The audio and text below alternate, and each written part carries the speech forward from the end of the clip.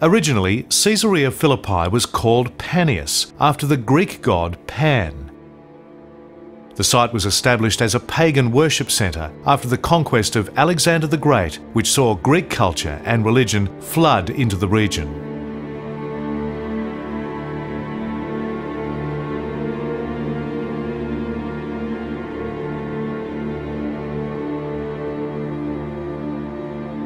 Pan, the god of fertility, was chosen as the local deity, a logical choice when you consider that most people were farmers and dependent on the fertility of the land for their well-being.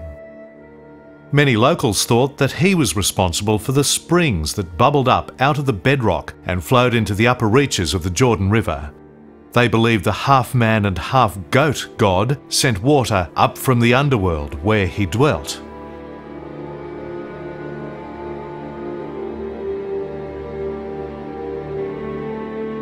The focus of local worship was centred on the grotto, a natural cave in the bedrock. Some scholars have suggested that ancient worshippers believed this to be the gates of Hades, the entrance to the underworld. Locals built a large temple in front of the grotto and sacrificed pigs to Pan, throwing the dead carcasses into the cave.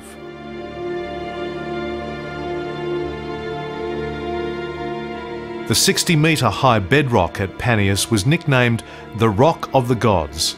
Idols and statues of gods and goddesses were placed into these small openings cut into the rock.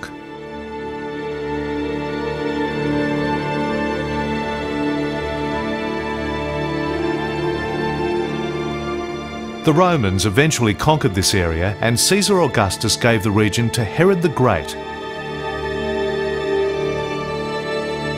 who built a temple in honour of his beneficiary.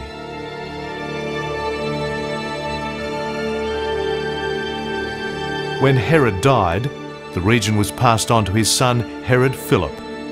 Philip renamed Panias Caesarea Philippi after the Roman Emperor Caesar Augustus and himself. He then developed the site into his capital city. The pagan practices of the city and a large economy attracted many Gentiles who settled there.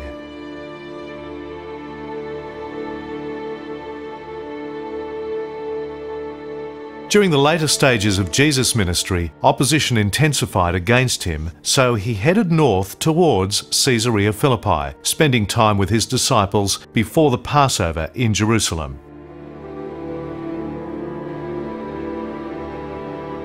When he arrives in the area, Jesus asks his disciples, "Who do people say that I am?"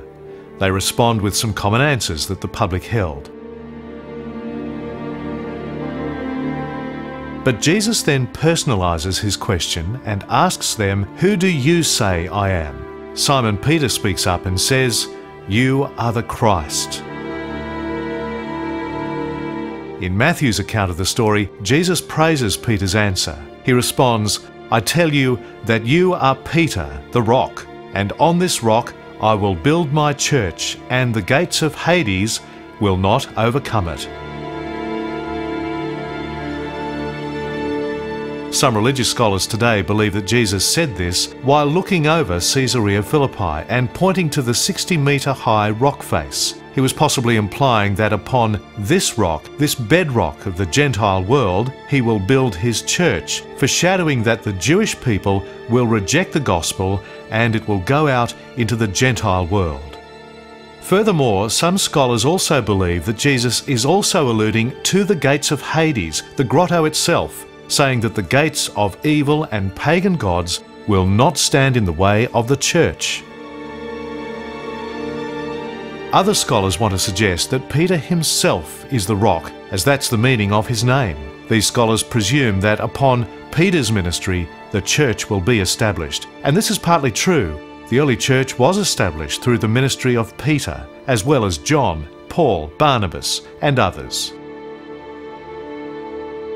However, another line of thinking suggests that the key to Jesus' words isn't so much where he is, nor so much who he's speaking with, but rather the key is Peter's statement that Jesus is the Christ. And it is upon this foundation, this rock of knowledge, that the church will be founded. In many respects, this makes more sense. The foundation of the church is not a people group, nor a particular place. The foundation of the church is the knowledge that Jesus is the Christ, God's promised prophet, priest, and king. And He is the foundation upon which the church stands.